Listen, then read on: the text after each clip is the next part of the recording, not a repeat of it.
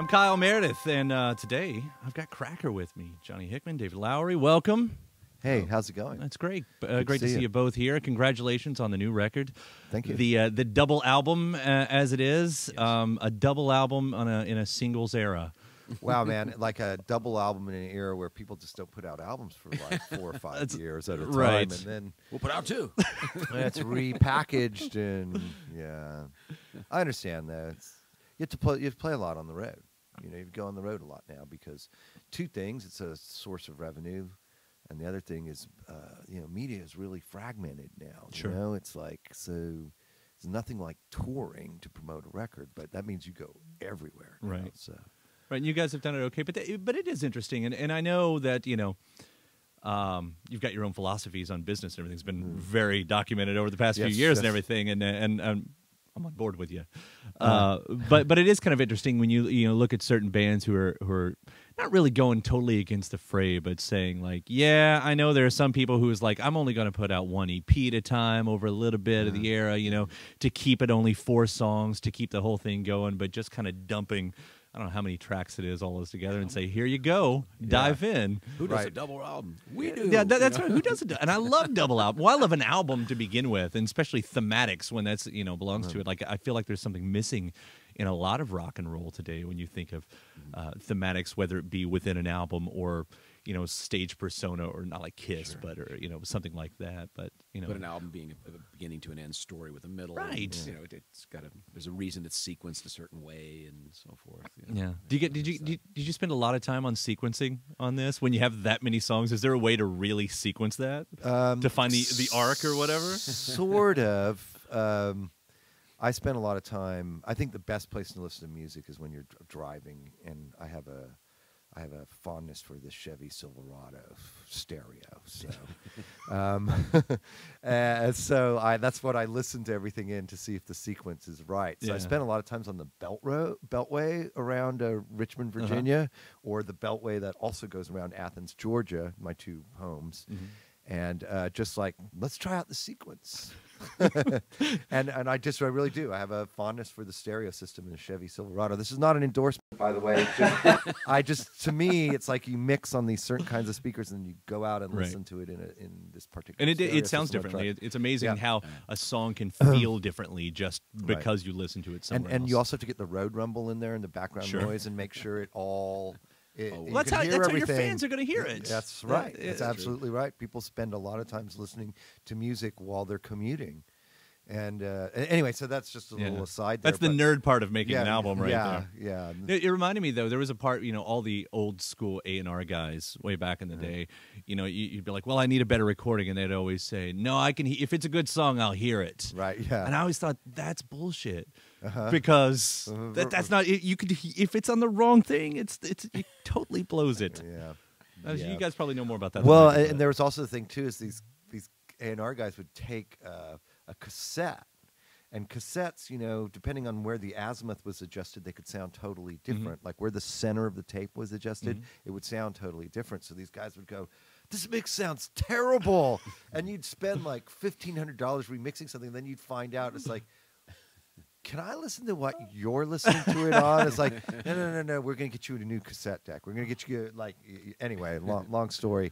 But there was a lot of money wasted on just simply people not having their stereo systems adjusted properly and stuff like that were executives in the music business. Have you seen the rise of the cassettes again? Well, have you seen that happening? Is that one a bit mind-blowing to you? Well, I can understand the return to vinyl. Right. But the return to cassette worries me because of that azimuth problem I'm talking about right now is like cassettes were the bane of my existence for so many years as an artist. Was like, no, please don't let us please just come to the studio and listen to this mix. I don't want to choreo over a cassette because I know it's going to get played on this bad sound system. Anyway. How far we've come. Yes. How far we've come.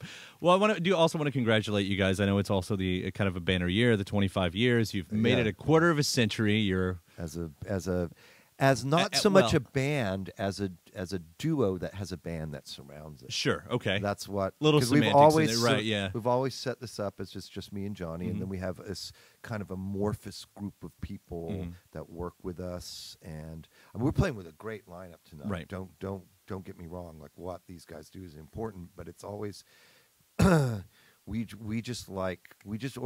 organize ourselves like a tech startup, right? We have very little overhead, right? It's the two of us, you know. It's all in the ideas. It's sort of, you know, we can expand and contract the size of our business very rapidly. We can work with different people if we're going to go in a different direction, you know. So we do this Bakersfield record with these guys from Athens, Georgia, who are fabulous, you know, fabulous players, really great players. And it turns out they can also play the rock side too. Once we took them out on the road, we're like, wow, absolutely, holy crap, you know. It's like, so.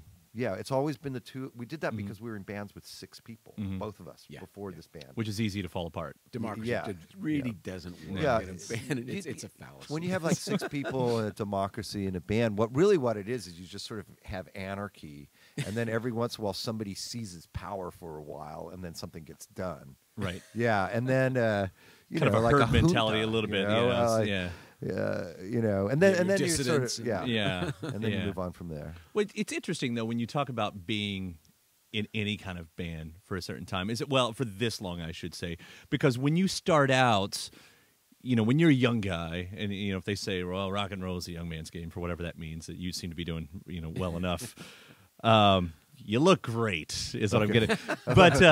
But you know, when you start out, you know, a band, I guess, means something different when you're a teenager, when you're in your early 20s, than what it means now. You and your friends against the world, and I understand that. It is, right? And so that's changed. And so what might be is like, you know, what you want to do at a certain point. Like, when does it turn into like, well, this is my job. You know, this is what I do now. Well, it's less of like being a job as that you once you've been in bands for a while, you recognize there's usually a songwriting core. Right, and there's kind of the players, and you know, they add to the arrangement and the recordings, right? Well, you have to, so you know, that's why this is the songwriting core. So that's why we did it this way. Is you just realize after a while that that's the creative core has to be is a special thing separate from the band, right?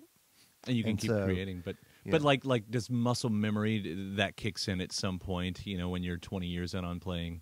Oh yeah, you know, if you're going to play low every night, you know, like I guess what I'm getting to really is, you know, when you're doing it that long, and it becomes from the fiery passion of the creation of that song till this is 2015, and I'm going to play low again tonight. Right. Like, do you even have to try to connect with that to make the crowd happy, or is it just like if I play it, you're going to be fine and everybody's okay with that? No, I think there's a real psychology to presenting your song. There's a real psychological trip as a performer to presenting that song to the audience and to yourself as if you've never played it publicly before. Like you can do that's acting, right? But it's a little trick, and it's kind of fun to do if you're in a good mood. Okay, I mean, there's some nights you're not in a good mood. You're like, oh God, these people are yelling for low, and we got to play that again. So they're drunk. We purposely put it in different places. So imagine that we're in a bar and they're drunk. You know, it's like things that you just really shouldn't get mad about. But but there is kind of a trick to it, and I like the challenge of it. But it also helps that, like, right now we're playing with the Bakersfield guys, and they didn't know that they were going to be playing these songs, so they're pretty enthusiastic about these songs that they grew up on, right? New energy, as they say. So that helps us too. You're talking about growing up on it. Like, there's the girl who covered Low, Sarah Rochelle. Great little cover, very fantastic, Mazzy Starish that she's doing with that. Yeah. But you've gotten to the point now where this song, you know, the kids that are playing this song now, they weren't around. You know, and that must be a trip that when you go out there, like, you can be tired of that song, but then realizing like they just discovered it. You know, in all of the songs, you know, besides Low, you know, I mean, you guys have so many fantastic It's really a good feeling to look out and see a 22, 23-year-old knows every word. Not because they found us through Low or Eurotrash Girl, but they're singing along with other ones like, okay, I guess we've been around long enough where the cyclical The thing has cycle. happened. And Yeah.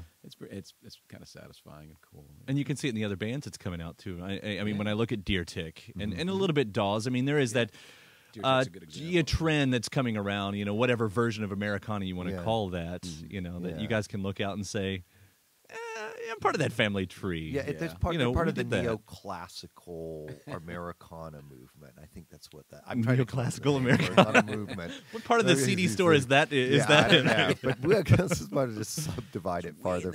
Yeah. Yeah. That's interesting. That's I mean, I love it. really- It's some of my favorite growing. bands right Yeah. now.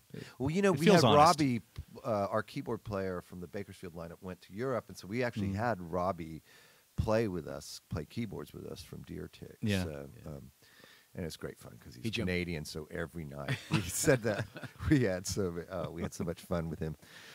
So with these, Simply with this for new being record, I Canadian. guess, and so fast forward back to the present at Yeah. least, but taking all of that context there, you know, to stay hungry in your writing. And I know if you're a musician and a lifer musician, it's not really anything that you can do against it for a lot of people. Like, this is what you do. You have to create without thinking about it. But at the same time, you must have to push yourself a little bit every now and then to stay hungry, to find that inspiration, I suppose. Well, yeah, but you know, if you want to prove, Like, I say that about the Stones, by the way, or anybody. Yeah. But no, it's I get it, but also too, you know, you're constantly challenged as an artist to basically, like, you know, present your bona fides, right? You know, like, you've got to.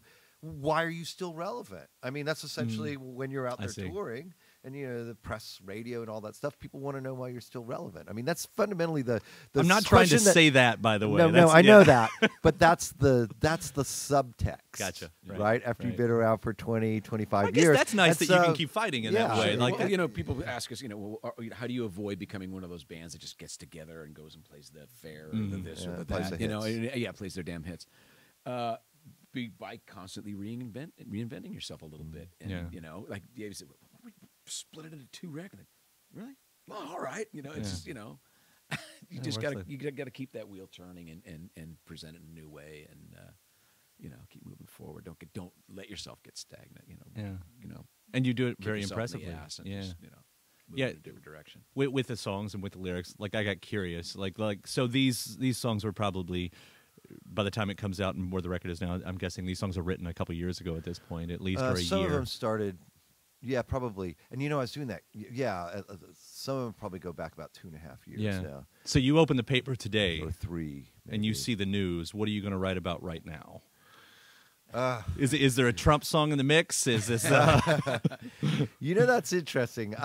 We did 4. I did between Camper Van Beethoven and Cracker. I did 4 discs of music that right. came out within 20 months. Of I mean, that's each other. it's like Prince, Ryan Adams style. Songwriting. it's Right. output. So Yeah. I actually sort of like been giving myself a little bit of a break from songwriting. Although me and Jonathan did 2 tracks for the new Sharknado movie. In Which 3 is a days. great song, by the way. So, Long way to go. yeah, so- and that was easy because they basically told us what to write about. We need one like beach fun, and then the Sharknado's coming, and we need another one that. Can you do it from the perspective of the shark? Part of the history now of you is involved with Sharknado Yes, 3. but That's you know what? That actually, if we could go back into time to the starting of Camper Van Beethoven, and we knew that we would eventually put a song in the most tongue-in-cheek B horror movie, Right. monster movie of its day. You know, 35 year later, I would assume that we were starting with Camper Van Beethoven, that you would eventually be putting music in the biggest B horror, you know, self-consciously bad, like, monster movie of 2015. We'd say, "Oh yes, we have achieved our 35-year plan. This is the culmination of what we were trying to do." well, congratulations. Yes, so we You've can done stop now. it. Gold, platinum records, whatever. Yeah. You're good. Yeah. You're good. So Right. no, that's amazing. But I wonder if it's going to kick in with your songwriting then, especially as we go into, the season that we're about to go into. We're going with to everything. Yeah, like that's like at some point, one of you is going to get pissed off, and the pen's going to hit the paper. Or it could go in a totally different direction. Yeah, My kids are becoming teenagers now. There's lots of really interesting things I'm having to deal with. But we just did some shows with Ike Riley. He's got this amazing song. Sometimes another songwriter will inspire me to do something. Ike Riley, we covered him on Duty Free. He's got this amazing song in his new record called "You Were Born on Fire," and it's just sort of this conversation that he's having. It's real life, like he has with one of his sons, and it's just he's got a whole album out of it, right? Start cribbing from that right there. I was like, well, sometimes it's back to the personal. Sure. Right about what's actually So, in your life, this is right about And what personal. about? Yeah, I mean, you haven't had a solo record out in 3 years now. Yeah, I start thinking about it's that. probably due time as well. David starts working with Camper. He's got something else going on. I'm like, if there's some ideas. And sometimes those songs end up cracker versions of them later too. Right. So that's kind of cool. It's just nice having all of that around you guys, where it's you can filter that out however you nice. I mean, a lot of bands don't have that luxury, and that's it's cool to see that happen. So, congrats! Thank the you. new record. It was great talking to you both. Thank you. And we'll see you around next time. You. Okay. All right. Thank you, Kyle. That's it.